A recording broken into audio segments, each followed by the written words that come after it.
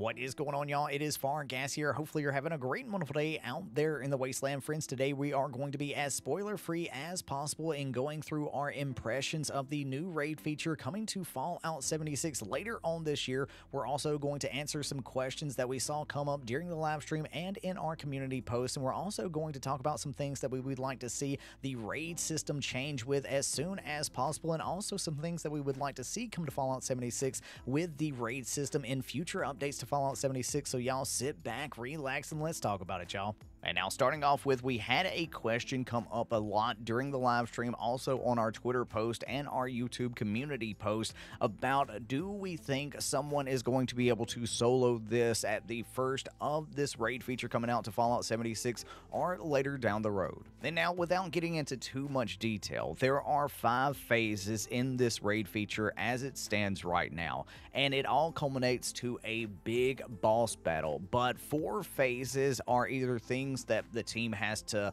come together and overcome or take out mini bosses. And now, to me personally, I do believe that Phase 1, Phase 3, Phase 4, and Phase 5 can be taken out solo once Vault Dwellers have their perfect build set up, the 4-star legendaries to help out with them.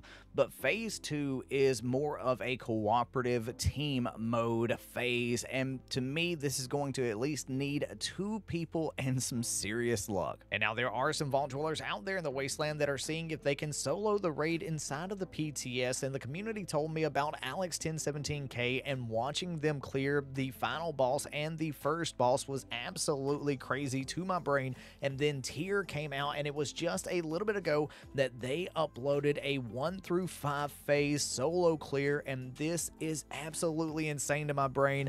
Vault Dwellers out there in the wasteland are absolutely nuts. I thought this was going to take a lot longer, but yes, this is absolutely amazing. We'll have a link to both channels in the description below. And now, if you want to know more about how the phases feel, Phase 1, Phase 3, and Phase 5 are your typical boss type phases inside of a raid. Phase 2 feels like you're playing a custom Call of Duty match back in the Black Ops days, where we can make those custom matches, and we were playing Michael Myers with the lobby, an overpowered enemy always trying to track you down in a certain area. And really, Phase 4 has that same Michael Myers feel, but not as much, but more of a group type Michael Myers thing, and you'll understand more when you actually see this. But just remember, there is a mechanic to that, and be wary of how you utilize this mechanic, because you can soft lock yourself out of finishing that.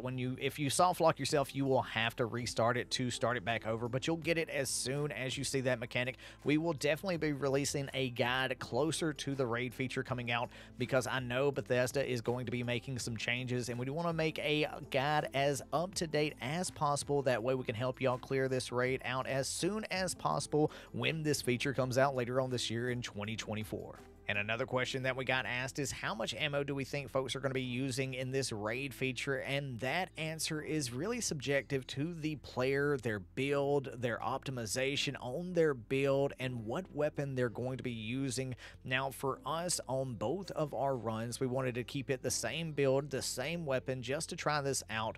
On the first run, we did 1 through 5 phases, and we protected on Phase 2. You'll understand more of the difference later once we put the guide out, or if you do it yourself or check out somebody that's doing a bit, you'll understand why you go through more ammo. But we used about 10 to 15,000 rounds from Phase 1 to Phase 5, and we were protecting in Phase 2. Now, the second run, we did Phase 1 through 5, but I was not protecting in Phase 2. I was running away from Michael Myers during Phase 2, and we only used around 5 to 8,000 rounds. So it's really subjective on, are you going to be protecting in round 2? Are you not going to be protecting in round 2? What your build is like, what your weapon is set up for, and just how optimized of a build you're actually going to be running. And now another question that we got asked is, how are the rewards for completing the phases inside of the raid? And I will say, without giving too much away, that there are some good rewards tied to finishing these phases and the potentiality of getting those rewards. But as far as ammunition, aid, and stuff like that, those definitely need to be buffed up and the rewards kind of adjusted. But we have to remember, this is the first week of the new feature feature being tested inside of the public test server, and that is the point of the public test server. We are there to test the different sections of the new features coming to Fallout 76, whether it be for bugs, or if we think something is a little bit overpowered, or if something needs to be buffed, and that way Bethesda can make the necessary changes that they need to for when it goes into the public server. But yeah, as far as the potentiality of getting a certain legendary box, yes you can. Some other things, yes you can. But yeah, as far as if you're wanting ammo and stuff like that, that definitely needs to be buffed up. We definitely get more ammo and A-type products from being out in the wasteland, or in a daily op, or inside of an expedition. But yeah, as far as the rewards go, I'm definitely excited to see where the team goes with this. But what we got lucky enough to actually unlock from finishing these phases inside of the raid feature, I am definitely excited for other vault dwellers to try this out and to see what their RNG is like in the raid.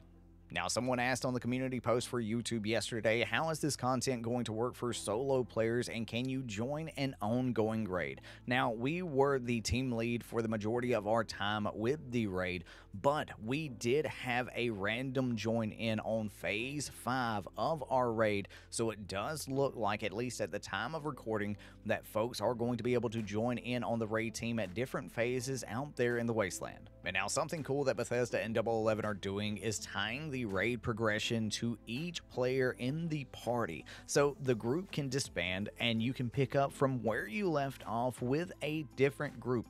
The team leader is the one that sets the starting point for the raid group, so if you're in a later stage and the team leader is in an earlier one, you'll retain your later progression state. That is absolutely amazing, and I love that Bethesda and 011 are doing this. So if you've been wondering how this is going to work as far as you crashing, especially if you crash a lot during expeditions, this should make you feel a little bit more at ease. And now there's a lot of players out there that may have never experienced an MMO before, and there are a lot of terms that you're going to be introduced to, but there are two terms I want to talk about that we were talking about on our stream, and that is resetting and wiping. But now I bring this up because as it stands right now in the raid feature, the team has it designed that when you go down, you are spectating your teammates and you cannot be revived. And now I would absolutely love to see something set in to where we could sacrifice potentially ourselves to pick up a teammate, like put ourselves at risk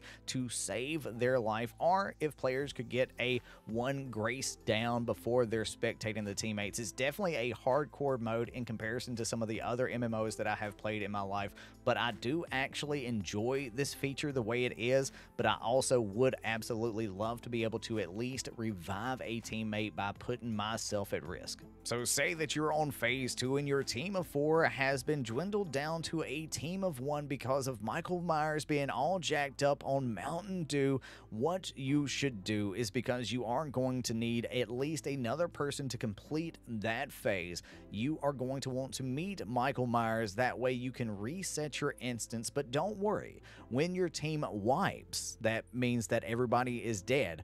The instance is going to start over back at that phase that you just had to reset. So don't worry, you're not going to lose any progression or anything like that. It's absolutely fine to reset, learn the mechanics, take your time, and have fun. And now you may be sitting there thinking, Gassy, you have totally just skipped over the fact that you said it took you a little over 2 hours to run your first raid. And yes, friends, I kind of did gloss over that fact, but I want to address it now.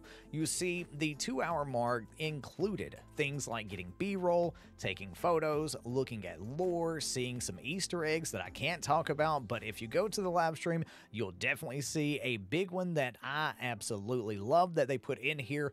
But yes, there is a lot of things that are in that 2 hours, and I do believe that in learning the mechanics, seeing if you get lucky or unlucky with some of the mechanics that can pop up during these phases, and depending on if you get some bugs like we did at the tail end of the raid feature. But I do believe that the majority of people are going to get their time down to like 30 minutes to an hour to finish these 5 phases. And now something that I would love to see in Fallout 76 with the raid feature is a way to push vault dwellers even harder. Yes, that's right, friends. This raid is super hard, but once you learn the mechanics and you get everything down, just like in life, having that knowledge is going to make everything easier. And something that I would love to see with this raid feature later on down the road, not specifically with this one, is something like in New Game Plus for Starfield or the dungeon crawl that Tiny Tina's Wonderland has, where you can choose to up the difficulty to get a better set of rewards and chance at getting things. And I think this would be great to have for vault dwellers constantly wanting to push themselves. And let me know in the comment section below, would you like to see something like this come to Fallout 76 in the future with the raid system? And now, if you're a regular on this channel, then you know that I don't like to cuss on my live streams or on my videos because I look at YouTube and content creation as a job. Even though I have a full-time job working in technology, in education, I just don't cuss at work, and I also don't cuss around family. I'm just a good Southern boy that's had to pick his switches a time or two too many.